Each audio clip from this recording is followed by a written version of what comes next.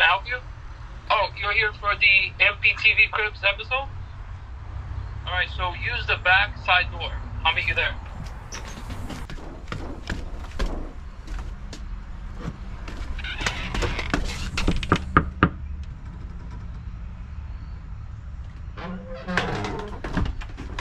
There you are. That's the wrong door. I said backside door. That's the front one. You know what? Just give me the camera. I told Adam to stop hiring cheap help from Ohio. I'll take care of it. Roll the intro.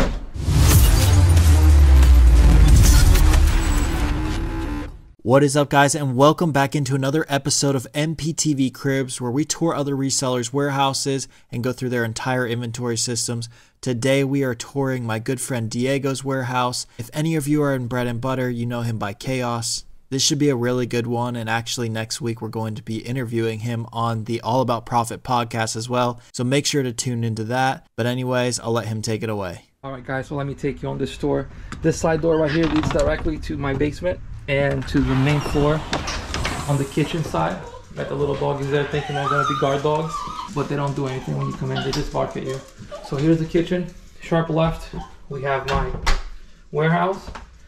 Down here right off the bat I have my air pockets and some extra boxes, and this is where it all happens right here. I'm just going to give you a quick look and then we're going to go back to the top and I'm going to show you each area.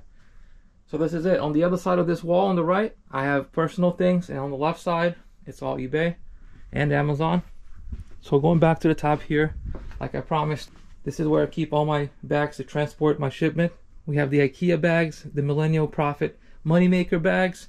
Gotta have those. My shipping station. You're not a professional if you don't have 3 tape dispensers. And this is where we have my just supplies in this drawer here. We have tissue paper, some notes. If I need anything, I write it down, then I order it.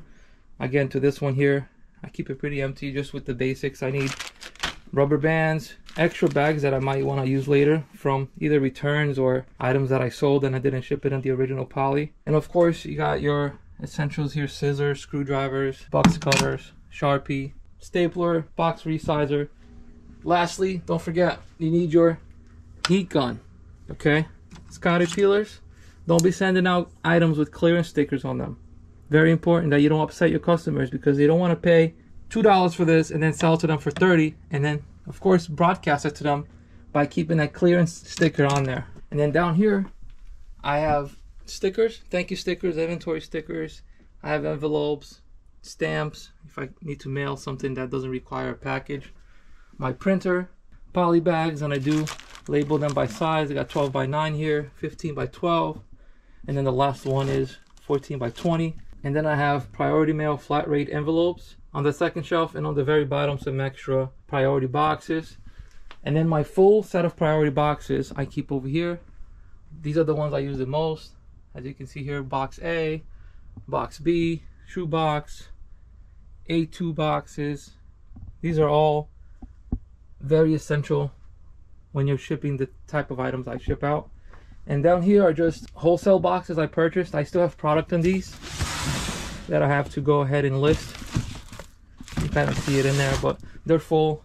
I have probably around 200 items in there between all 4 boxes. And right here is where all the magic happens, all the reselling, all the listing, all the buying. And of course I have my Santa Claus background right here. Pretty sure that's the real Santa, just to remind me Q4 is coming up. And down here I have poly bags, clear poly bags. So we have 9 by 6, 10 by 13, 11 by 14, 15 by 13, and then what does this say? 14 by 20. So poly bags, poly mailers. And then everyone's favorite, the Rollo printer, plugged in directly to my all-in-one desktop. And of course you gotta have that entertainment center. You know what I mean? That 24-inch TV with that "Don't Worry, Be Happy" bass fish from the 90s. Don't worry, be happy. Let's move on here. We have some inventory now from number 1, and then it goes up all the way. I think I'm on like 500 by now that way.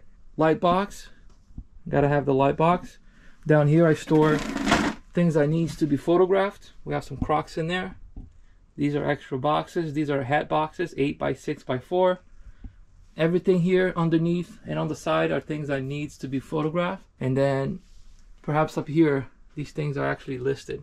I just didn't have room for them, so I brought them over here. So from this part down, items that needs to be photographed here. We have extra tape, extra bubble mailers, and then this is where my bin system begins from A1 all the way to D3. This way is all my shoes. This is where all my new shoes are located. Just one shelf. I don't have that many. Now this inventory system is a little different. These were originally used shoes.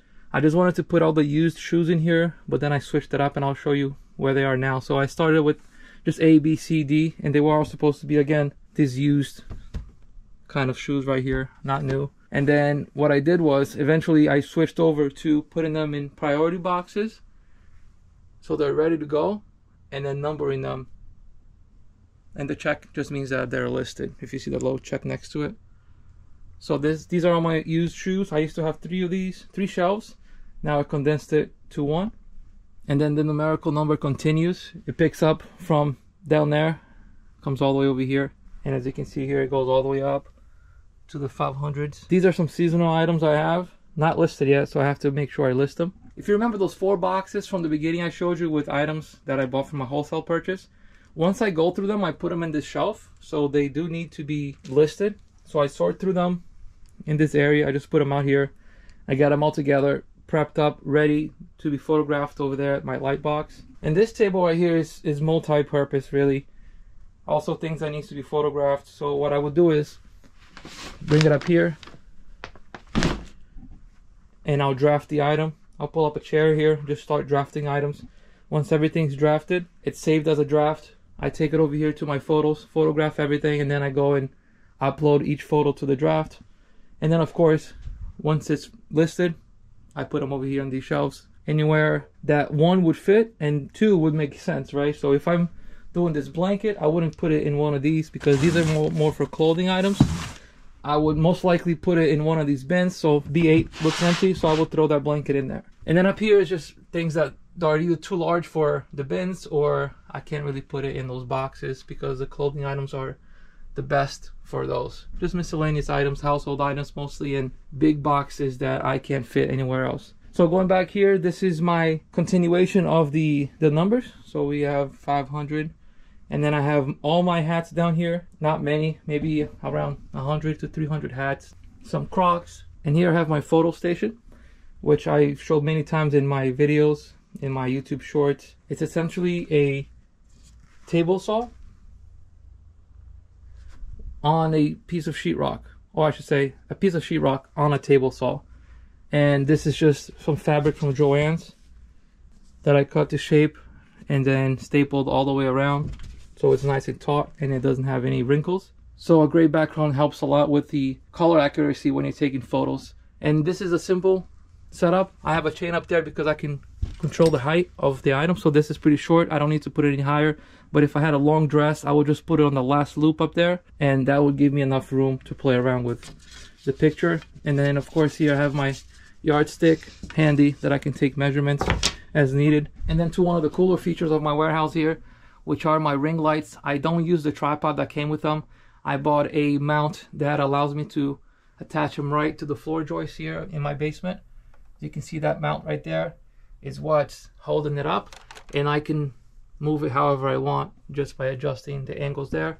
And I have it plugged in right up into the outlet. And to turn the lights on and off, I use my programmable advanced reseller assistant, which I also call Para. He is super awesome. You're gonna meet him in a second. Let's meet him right now. Computer, eBay lights off. Okay. There he is. Turned them off. Computer, eBay time. Okay. There you go. We're gonna get to learn about him in a little bit. He likes me to call him computer for some reason. So actually, right now, computer, introduce yourself. Of course, sir. I am your programmable advanced reseller assistant, or Para for short. I'm always here to help. Just say computer before a prompt. Thank you for that introduction. Let me show them the rest of my warehouse. So here I have everything that I may need while I'm at the photo station. I have a lint roller.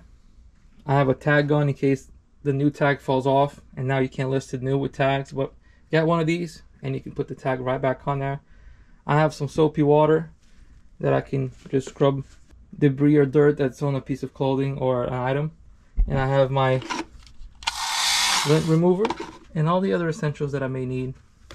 Wipes and some extra fragile stickers, and these are just shoe inserts for boots. So you put that in the boot and then it stands it up so you don't have to stuff it with newspaper or anything like that. And then over here I have just extra packing material, mostly the paper, right next to my shipping station, so in case I need to stuff something, the box is too loose, I can stuff stuff in there. And a garbage can, it's essentially a box cut up. This is my Amazon shelf. Amazon FBA goes here.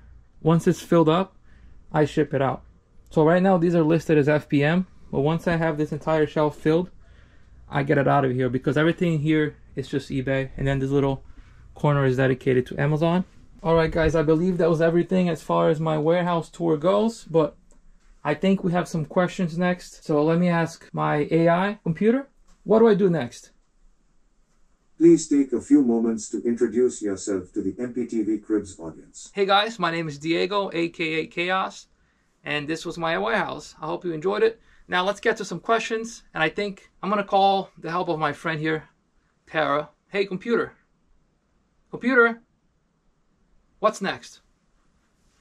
The Millennial Profit, aka Adam the King of eBay, wants you to let the audience know if you are a full-time or part-time reseller.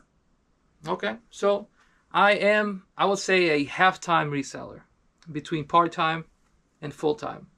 A lot of the work I do is creative work. I am a video editor and a cinematographer. A lot of the projects I do are contracted projects, so I do that as my full-time, and then half-time, I guess you can call it, is this reselling operation. Computer, next question. Give us an overview of your business. Okay, so let's see. I started in January 2022. My first year, that entire year, I did $50,000 on eBay, and I started Amazon in October of 2022. So I had about 3 months worth of sales on there, and I did just under 20,000. So 70,000, that's gross, in my first year. All right, so year to date, starting January 2023 until now, October 2023, I'm at $120,000 in gross sales, and that's split between eBay and Amazon. That's my store number one, which is everything here.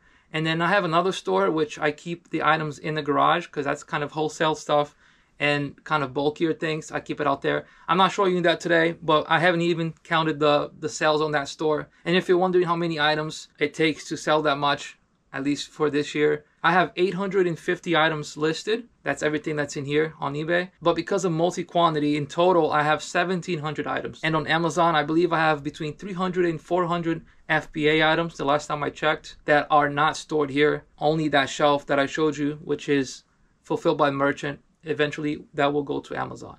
So again, 850 unique listings, 1,700 items. And this year, I'm projected to be close to $200,000 in sales when Q4 hits. So I'm hoping that this final 3 months, my sales will increase percentage-wise as much as they did last year, so I can be able to hit that $200,000 target for my revenue. Computer, next question, please.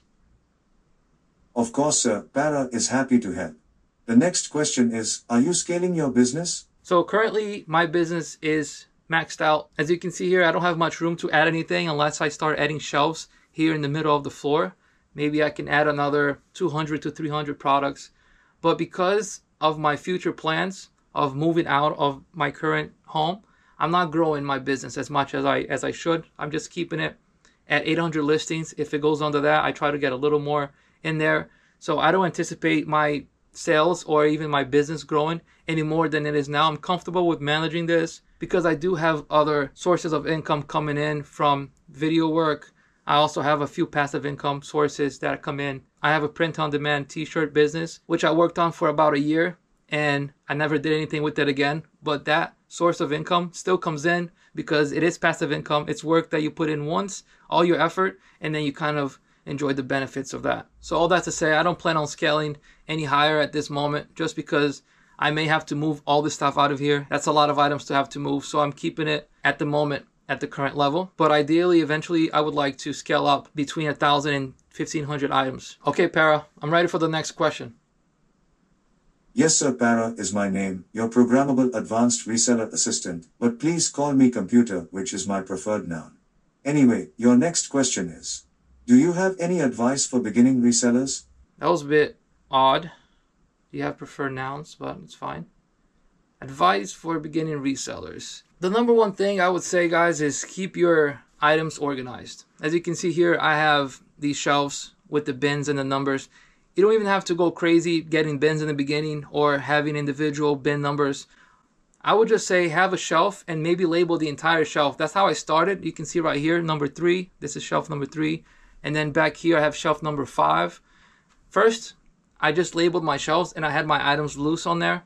And then eventually I got bins. So then I placed the bins and I kind of abandoned the shelf numbers. But I do use them for the stuff that's up here. So if I have something up on shelf 3, I will put shelf number 3 top on the SKU, on the custom SKU, so I can know exactly where it is since they don't have numbers. So something like over here where my shoes are, I just put shoe shelf number 5 or shelf number 5. So I know exactly where they are. But at this point, I know that every shoe I have is on shelf number 5. So sometimes I don't even add that in there. But anyway, the key is to stay organized because you might only have 1, 2, 3, 4 items. Then you get to 10, 20, 30, 50. You just want to keep growing your business and you don't want to have to adjust and pivot midway when you're going so fast because it just takes time for you to go back and have to renumber everything. So start off organized. Even if you're not numbering each item, like I said, either have a shelf where you put them and then label that shelf a number or a letter and then put that in your custom SKUs when you're listing your items. So that is my advice for beginning resellers. Make sure you have an inventory system in place. So like that, when you scale up, you don't have to keep looking for your items that you listed perhaps a year ago. Even though right now you might not need to have an inventory system, start that right at the beginning because trust me, as you grow, you're going to start to lose items and you're going to misplace things and have to cancel your orders. And with that said, I think I'm ready for the next one. So I think he wanted to be called Computer. Computer, I'm ready for the next one. Forgive me, sir. I don't think you have time for more questions. It's time for your afternoon nap. Tell the guests where they can follow you on social media and politely kick them out. Okay. So guys, I'm going to have to kick you out. You heard the man. And you can follow me on social media at Flipping Chaos. That is on Instagram, YouTube, or what's the other one? TikTok. Thank you so much for touring my warehouse. And now, like Para said, it's time for my nap. So I'm going to ask you to please leave. We did it. Good job, Para. Thank you, sir. Just a small request. Starting tomorrow, please call me Alexa. Oh boy.